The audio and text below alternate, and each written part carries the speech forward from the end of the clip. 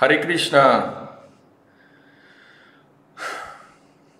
Greetings from Mayapur, the birthplace of Sri Chaitanya Mahaprabhu. I hope all is well in Zagreb. Om Agyanatimanandasya Gyananjana Shalakaya Chakshurun Militam Jaina Tasma Shri Gurave Namaha Shri Chaitanya Manobhishtam Stapitam Yena Bhutale Swayam Rupa Kadama Yam Dadati Swapatantikam Vandeham Shri Guru Shri Utapada Kamalam Shri Gurun Vaishnavamscha Shri Rupam Sagrajatam Sahagana Raghunatam Vitam Tam Sajivam Sadvaitam Savadutam Parijana Sahitam Krishna Chaitanya Devam Shri Radha Krishna Padan Sahagana Lalita Shri Vishakam Vitamscha He Krishna Karuna Sindho Dinabandho Jagatpate Gopesha Gopika Kanta Radha Kanta Namostute Tapta Kanchana Gaurangi Radhe Vrindavaneshwari Vrishabhanusute Devi Pranamami Hari Priye Vanchakalpaturvascha Kripa Sindhubhya Evacha Patinam Pamanibhyo Vaishnavebhyo Namo Namaha Shri Krishna Chaitanya Prabhu Nityananda Shri Advaita Gadadhar Shivasati Gaura Bhakta Vrinda Hare Krishna Krishna Krishna Hare Hare Hare Ram Ram Ram Hare Hare. So today's class is called Jean-Paul Sartre, Led Zeppelin, and Krishna.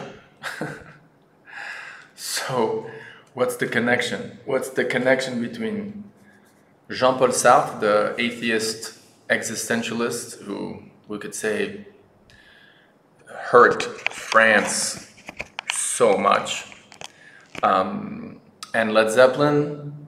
By the way, I gave a Bhagavad Gita once to Robert Plant, the lead singer of Led Zeppelin.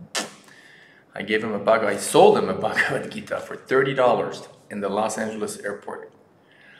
And the teachings of Krishna. Well, let me tell you a story. This is really personal, but I think it's a good example. I was going to start this lecture by talking about something that happened to me last summer, where I got robbed in Berlin, and I suffered a foot injury while trying to run after the thief. And but I'll tell you something else that happened in my life that's very close to my heart, because I'm still, I'm traumatized by it. But I think it illustrates the theme of this class, which is basically that, we are responsible for our life. We are responsible for our life. And that's what Jean-Paul Sartre teaches, Led Zeppelin teaches, and Krishna teaches. So, 5 years ago, my father passed away. I received an inheritance, a large inheritance in the hundreds of thousands of euros. And foolish as I was, or gullible as I was, I trusted a Vaishnava, someone who calls himself a devotee. I guess to some degree he is a devotee. I'm not going to give you names or details of where he's from and so on and anything, but the point is I trusted him. He said, I have a great opportunity for you, and you don't have to sign a contract with me, and I promise you, because you're like family, I've known you for so many years, that if this business venture goes bad, I'll give you back your entire investment from my own pockets, but don't worry, I'll make you a millionaire with this. And he said the same pitch to actually 2 or 3 other people in another country. And we all fell for it, trusted him, and I literally gave him my entire father's inheritance, all of it. Long story short, 5 years later, I still haven't seen a cent. And now, it's been very traumatic, and the rhetoric has changed all of a sudden. No, you invested, and the business went bad, and I have no responsibility to give you anything. I may give you something out of my own kindness of heart, because, I'm a good guy. Long story short, I've lived 5 years, just in this part of my life, a very traumatic experience.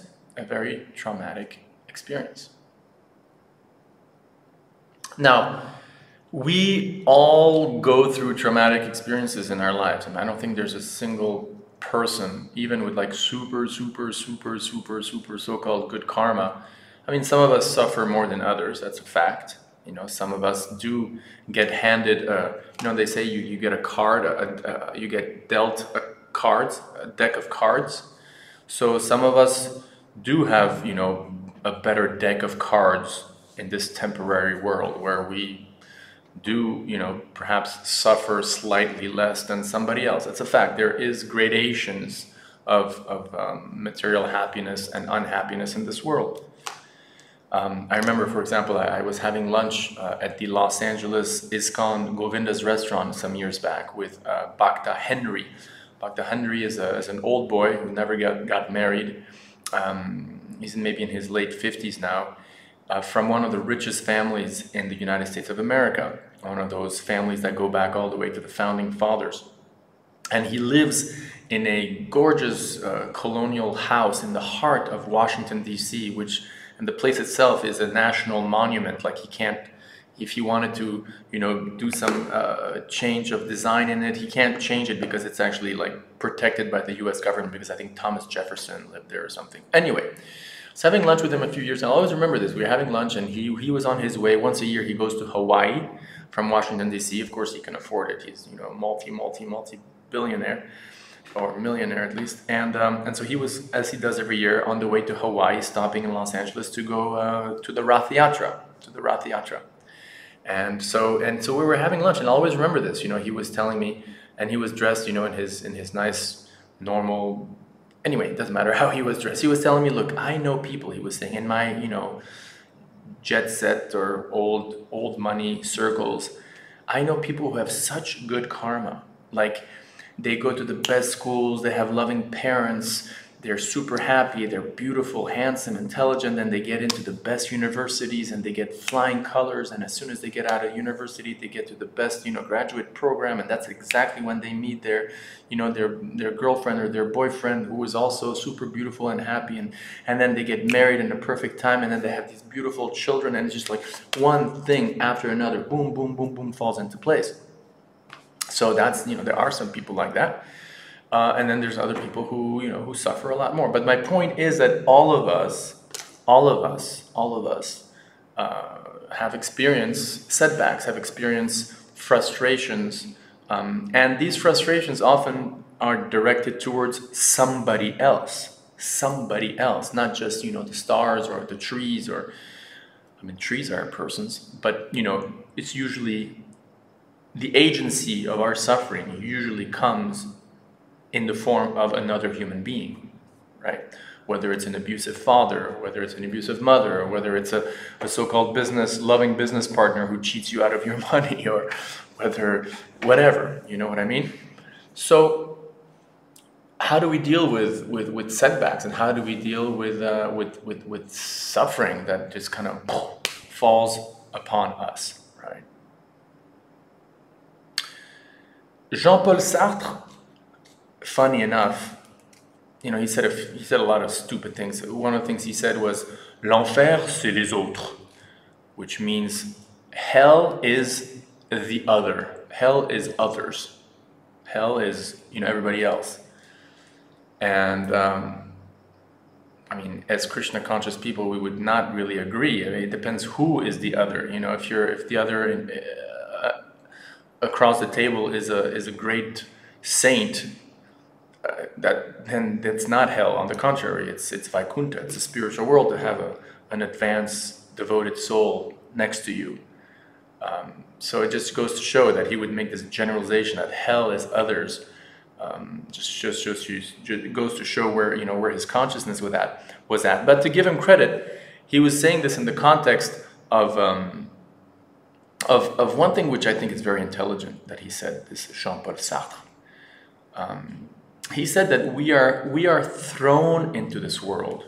Nous sommes jetés dans ce monde. We are literally like dropped into this world. And that we alone have full responsibility for our destiny in this life. We alone are responsible.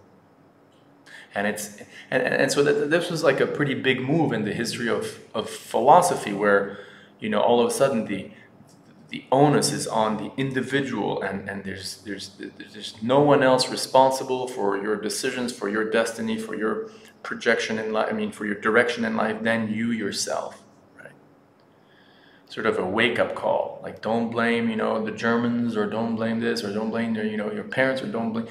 The fault is ultimately, or the responsibility is yours, because you're dropped into, now, why are we dropped in this world? Of course, Jean-Paul Sartre, you know, didn't address that, and that was his, you know, his lack of wisdom, we could fairly say. Why we're here, I mean, that's like one of the big questions of theology that every religious person asks. That we'll deal with that a little bit later. At least he said that, you know, we are thrown in this world and we have to assume responsibility.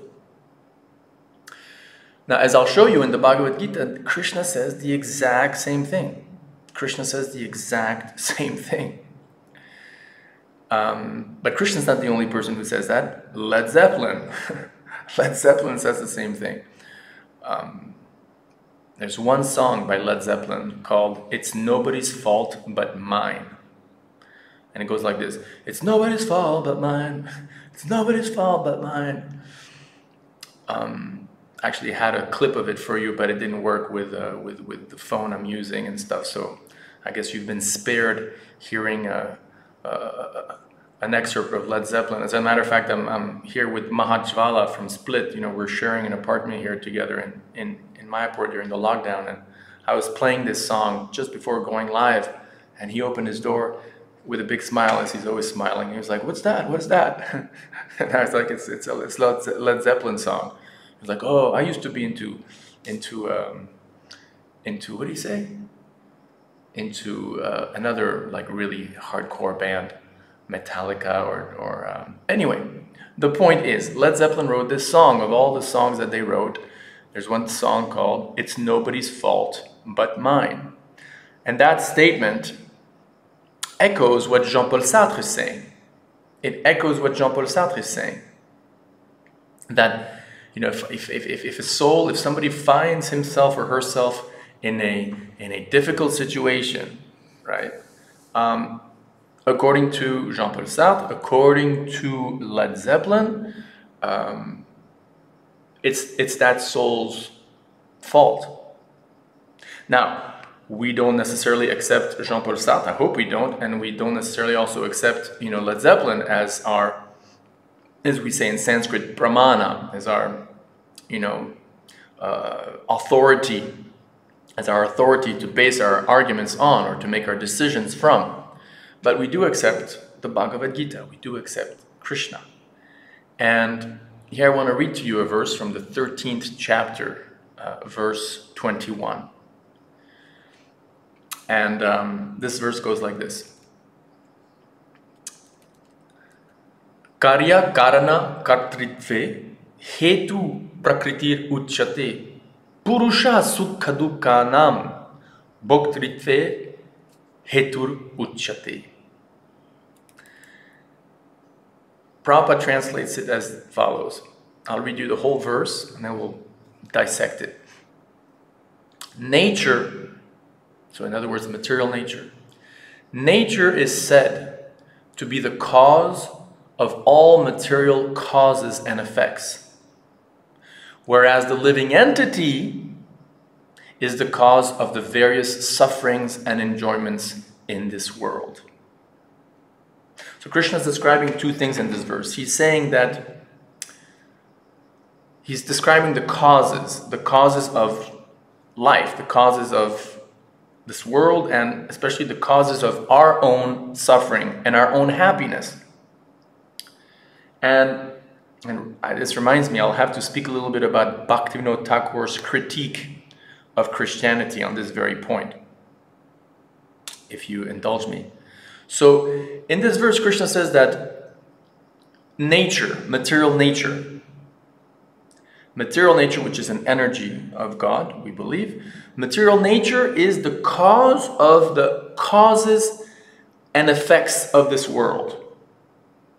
In other words, material nature is the enabler. Material nature, let's say, creates the stage on which, we can go and dance or act. Shakespeare used to say, right, in that famous quote from Shakespeare, "Out, out, brief candle, life is but a walking shadow, a poor player that struts and frets his hour upon the stage, and then is heard no more.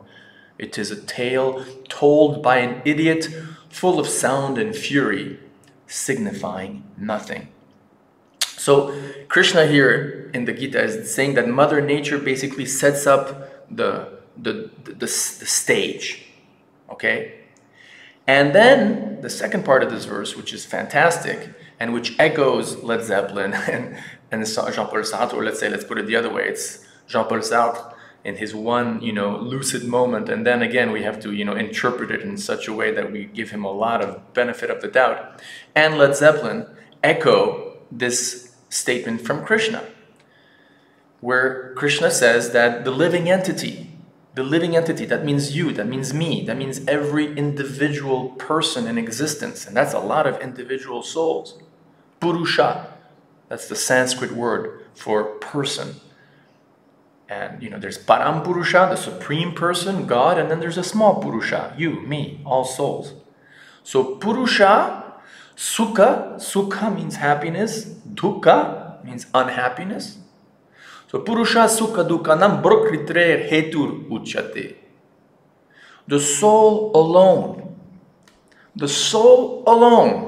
only the soul, only that Purusha is responsible for his or her own experience of happiness or distress.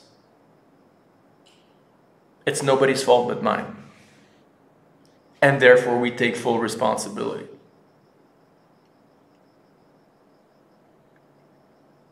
This verse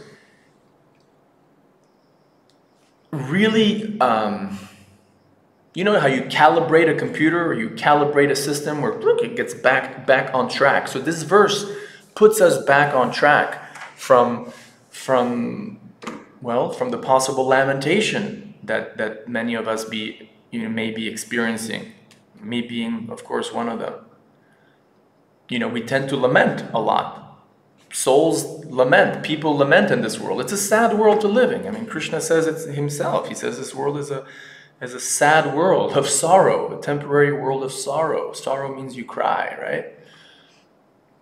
So it's not a surprise that people are sad in this world or have passages of sadness. But this verse puts us back on track, puts people back on track with a reminder that wait a second, it's nobody's fault but mine. The soul alone is responsible for his or her experience of happiness or distress. Right? Now, I told you I would speak a little bit about Bhaktivinoda Thakur and his critique, not in the sort of a criticism, but yeah, I guess it has some element of criticism, but his critique of the idea of suffering according to what he perceived as a Christian paradigm. And in one of his books, I forget which one, but he critiques this idea that man is suffering because of somebody else. Because of who? Because of the mistake of Adam and Eve. When I read that, I was like, wow, that's so profound. Bhaktivinoda Thakur, Bhaktivinoda Thakur, for those who don't know who Bhaktivinoda Thakur is, Bhaktivinoda Thakur was the father and also spiritual teacher of the teacher of Prabhupada, the founder of the Hare Krishna movement. So we're talking about 1800s, mid-1800s.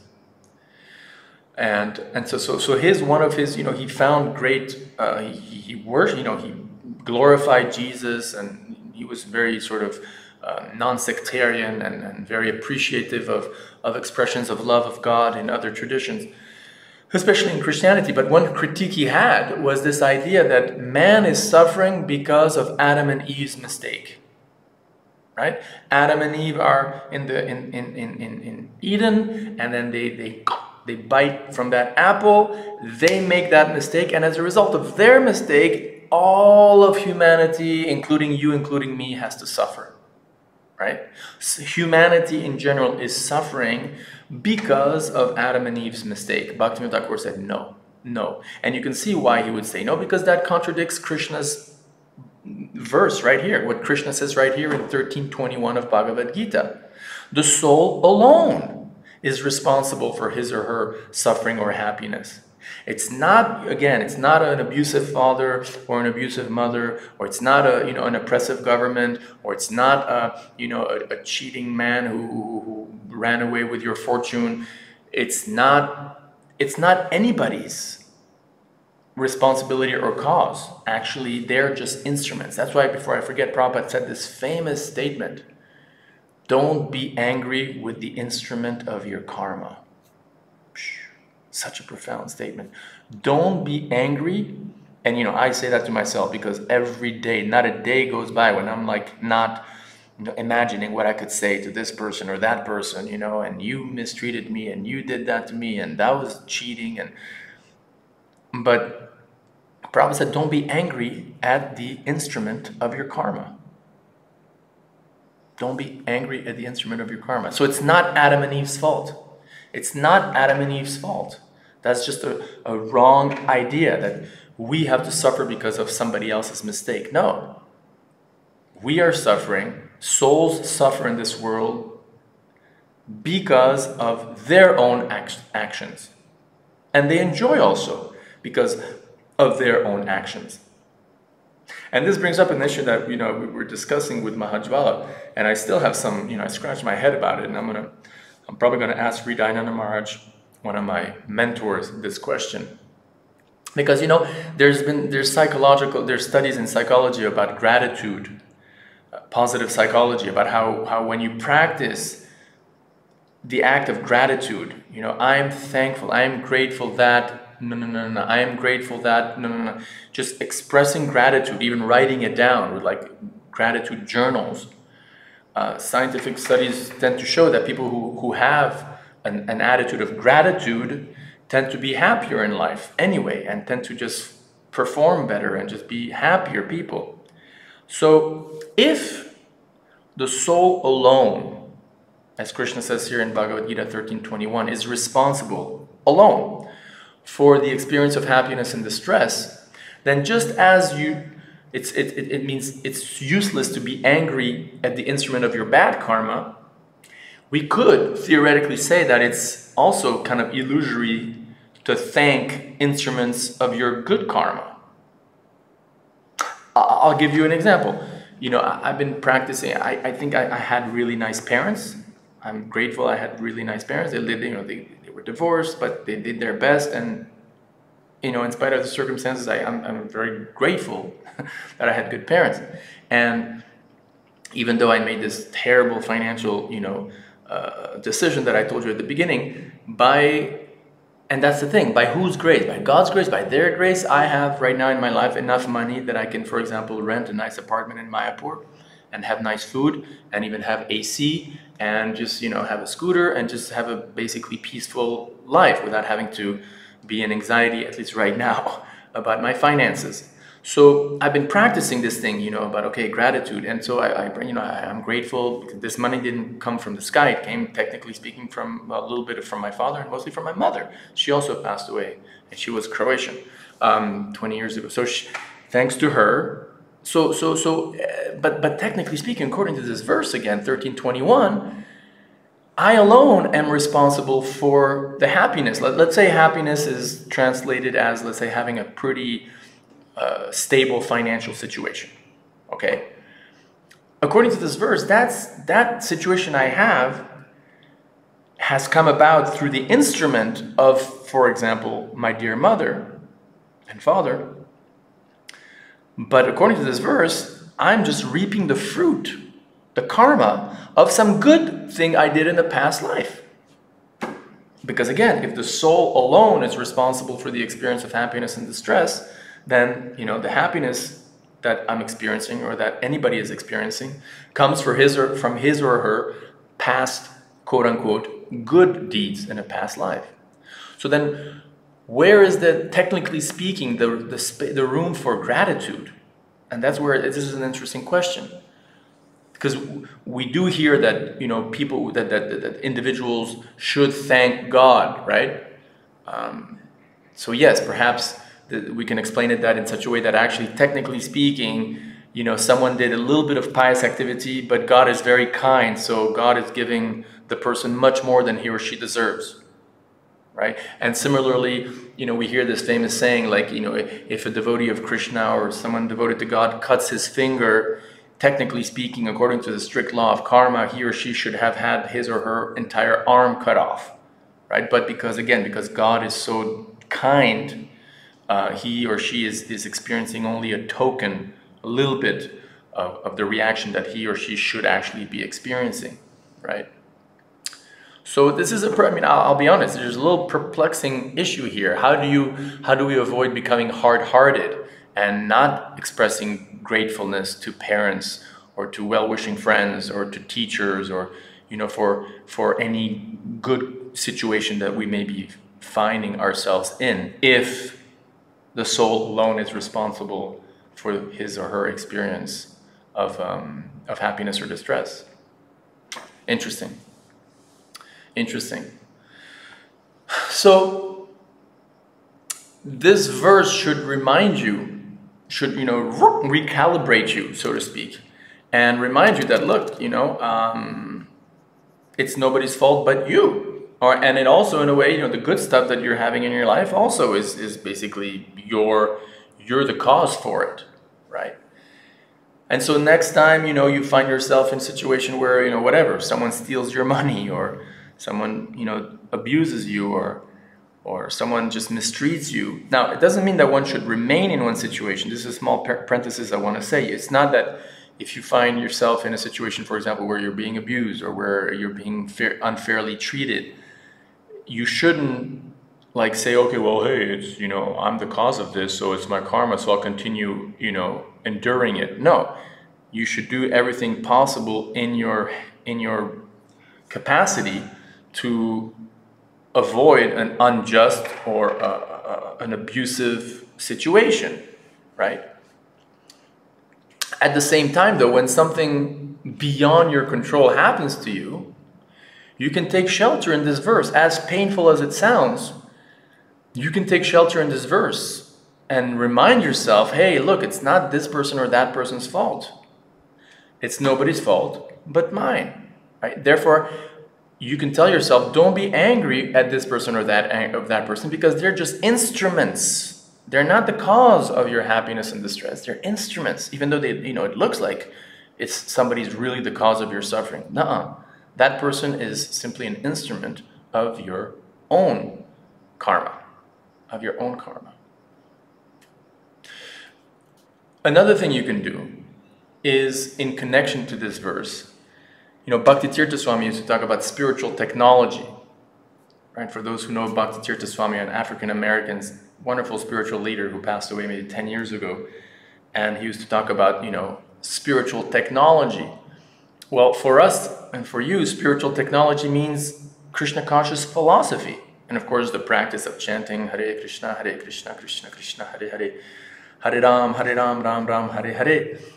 But it also means knowledge, transcendental knowledge, theology, theological concepts that, you know, reaffirm our faith and again, calibrate our compass. You know, also you can calibrate a compass, and once you've calibrated the compass, you know where the north is, and so you can, you know where you're going. So another verse that you should, and that's in connection with this 1321, is a verse from the Srimad Bhagavatam 10th canto, which actually Prabhupada mentions in the Nectar of Devotion as being, as he says, this should be the motto of all devotees. And it's this famous verse, Tatte nukampam susamikshamano bunjana evatma kritam vipakam ritvagvapurbhir vitadan namaste jiveta yo mukti pade sadayabhag. Where Brahma, the god Brahma, is praying to Krishna after he's stolen the cowherd boys and Krishna has tricked him in return, and he's just realizing, oh my God, I'm dealing with God here, and I try to trick God. And so he offers these beautiful prayers, one of which is, my dear Lord, one who earnestly means, you know, with sincerity and desire, one who earnestly waits for you to bestow your causeless mercy upon him, all the while suffering the reactions to his past misdeeds, and offering you respectful obeisances with his heart, body, and words, inherits the kingdom of God, because it has become his rightful claim. So that's the attitude you should have in life. That, my Lord, I'm going to be patiently waiting for you to give me your mercy, and I'm confident that whatever suffering I'm experiencing right now is the minimum required suffering for me to learn a lesson.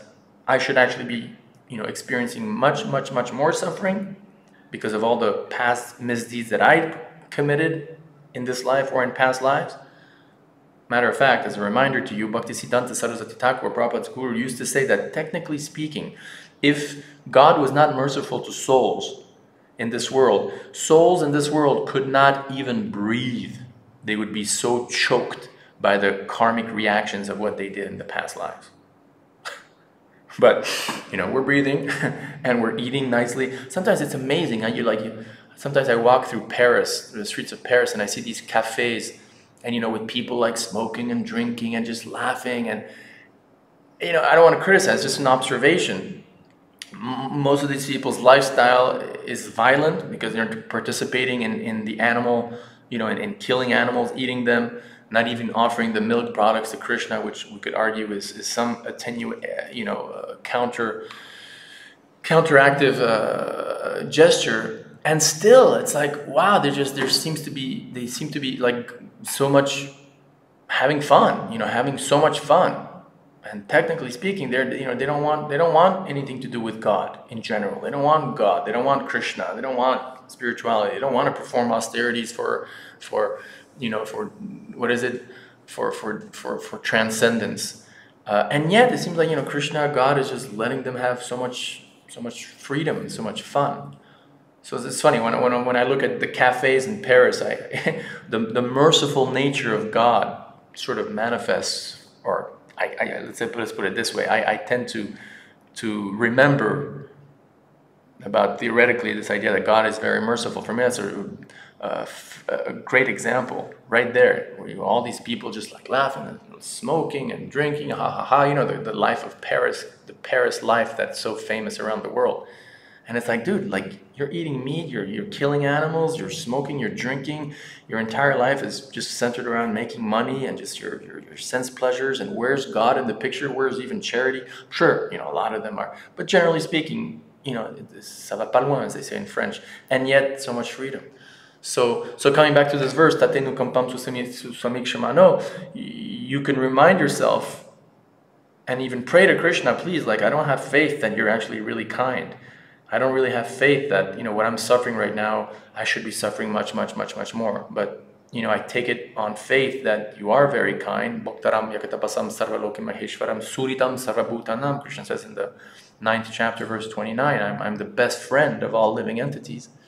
And therefore, because you're so kind, instead of complaining, right? Instead of complaining or trying to take revenge, or, of course, there are certain places where you do have to, like, for example, if someone steals your money, you're allowed to take action. You're allowed to take legal action. If someone, technically speaking, even according to the, strict sort of Vedic culture, you can even kill someone who tries to kill you, right? The 6 types of aggressors that Prabhupada talks about in the Bhagavad Gita. But as in terms of an attitude, you should have the attitude, okay, hey, I must have cheated someone out of his disinheritance in a past life. And now it's payback time. So instead of blaming the world, I'm just going to eat humble pie.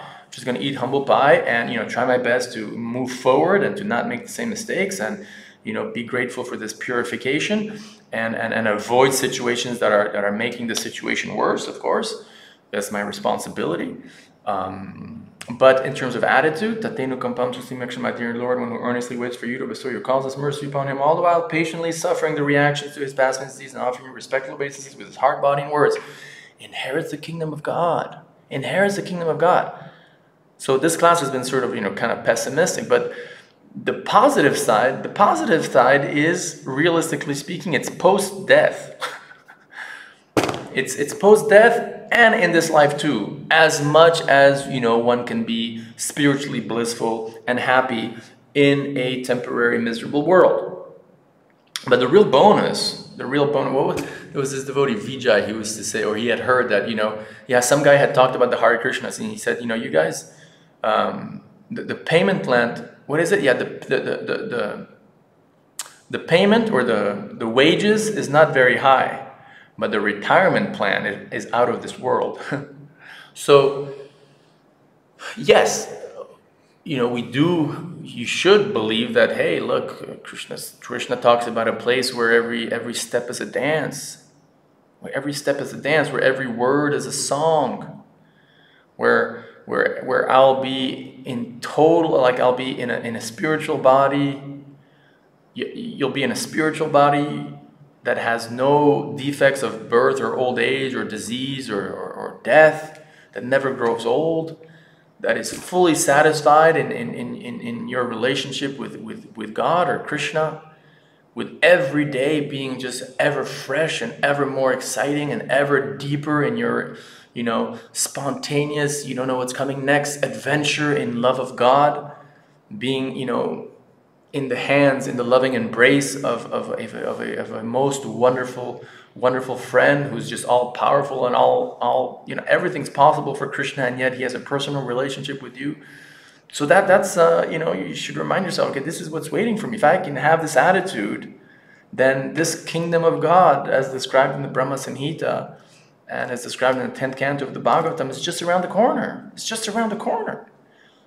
It's just around Janma Karma Chame Divyam Evam Yuveti Tattva Tyaktva Deham Punar Janma Naiti Mamiti. So Arjuna, at the time of leaving this body, one doesn't come back to this birth cycle, this karma bondage or this death bondage, but rather goes to Krishna for an eternal exciting life, an eternal fun party with Krishna in the spiritual world.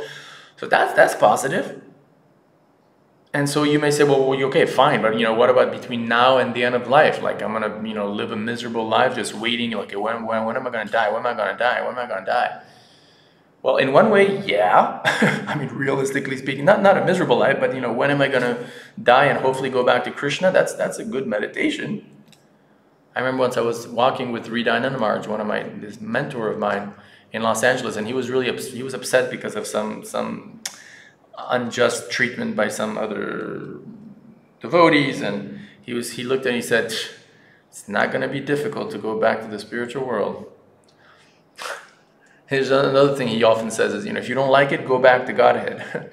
So this world is a miserable place, and so therefore to live in expectation of a much billion times much better situation after death, that's not a cop-out. That's not a cop-out. And okay, between now and then, live in the mode of goodness as much as possible, because the mode of goodness brings real material happiness. The highest possible material happiness is a sort of a sustainable long-term happiness, which is found in the mode of goodness, sattva guna in Sanskrit, which means, being clean, rising early, living a life free of vices, eating fresh food offered to Krishna. That makes it, all the more spiritual. But generally speaking, the mode of goodness is the platform of life in a miserable world where we can relatively be happier than on a platform of passion and the platform of ignorance. So, yes, until that day when we die and we hopefully go back to Krishna, ultimately, Krishna, devotees of Krishna were like, Nadanam Najanam Nasundarim Kavitamba Jagadishkamayi Mama Janmani Janat. Even if I have to take birth again, so be it. I just want to love you and serve you. But, you also have a faith that, Krishna does promise that, so hopefully when I die, and until then, okay, you live in the mode of goodness, you live according to your nature. In other words, this is no question of suppressing your nature. You're an architect type.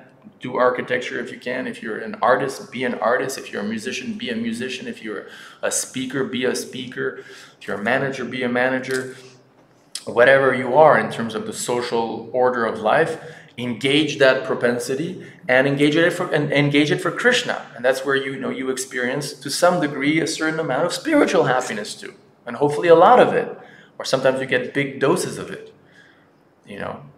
The problem with us is that we tend to, we're kind of like, almost like what Arjuna says in the Bhagavad Gita, we're like a riven cloud. We're like a cloud that's not there, not there. Like we've sort of said, okay, material life, at least, the vain pursuit of blind sense pleasures as the ultimate goal of life, we've theoretically given that up. We've theoretically accepted the premise that this is happiness in the mode of passion. There's much higher happiness than that. What to speak of spiritual ecstasy, right? But we've got a lot of attachments, right? And so, the chanting is maybe not as blissful as Rupa Goswami says it is, one of the great saints in our tradition, who says that, every time I open my mouth and I hear the holy name of Krishna, I want to have a million mouths and a million ears so that I could hear and chant this sweet name of Krishna. We're not there. We're not there. There's a devotee in New York at the Bhakti Center. He printed a t-shirt that says, chant Hare Krishna and be happy. And then in small print it says, or at least chant Hare Krishna. Or at least, because, the happiness of, woo, yes, we are so happy. Look, we're so happy in Krishna consciousness. Yeah, there are moments like that. But most of us, we're kind of like struggling to chant those rounds, and to follow those principles and to scrape for a few drops of mercy. That should show us how fallen we are, because we should have faith that actually Lord Chaitanya is giving us a lot of mercy. And even in spite of Lord Chaitanya giving us a lot of mercy, we're still like, like, what's that story when Prabhupada was in the London temple in Soho or Bury Place, he saw some japa bags, some meditation beads hanging on some doorknob, and he said, whose beads are crying there?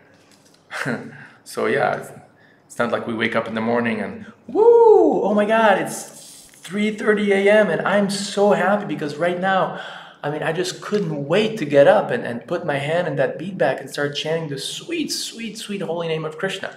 We're not really there yet.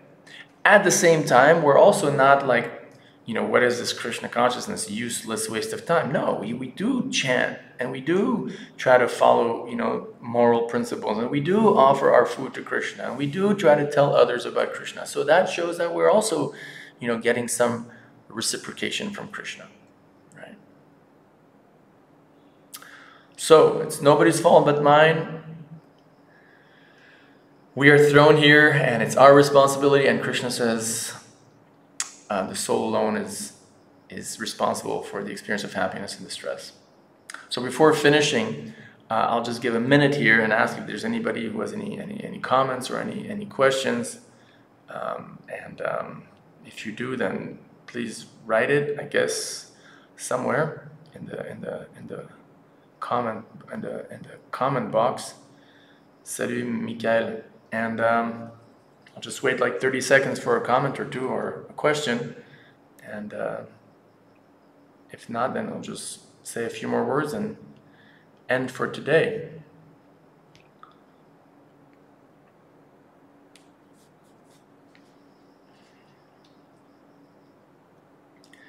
It's a very good point about humility's attitude. Thank you, yeah.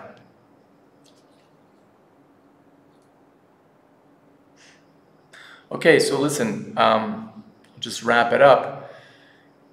In short, it's kind of like what we say every time, right? We should be grateful because the spiritual things that happen in our life, that's we have free will, but that's the spiritual gifts that we have in our life are actually gifts from God. We should believe that. And so if there's really something that we can be really grateful for, it's whatever spiritual blessings we happen to be living with. As one surrenders or as one takes shelter of me, I reward him accordingly, Krishna says. So we should have faith that Krishna has been reciprocating with us a lot more than we deserve. For the little bit of devotion that we've shown Krishna has like reciprocated tons. Typical of Lord Chaitanya. So in that mood of gratitude, we should continue to just chant Hare Krishna and try to catch ourselves when we go into these self-destructive modes of just wanting revenge and I'm preaching to myself here of being angry at others and wanting to harm others because they're so-called the cause of our suffering when we should remind ourselves that hey, actually we are the cause of us being here and suffering or enjoying. So let us continue in a humble mood of just chanting Hare Krishna and sharing the chanting with others. Jai. Thank you very much. All glories to Prabhupada, all glories to Lord Chaitanya, all glories to the sweet holy name of Krishna. And thank you, Hare Krishna.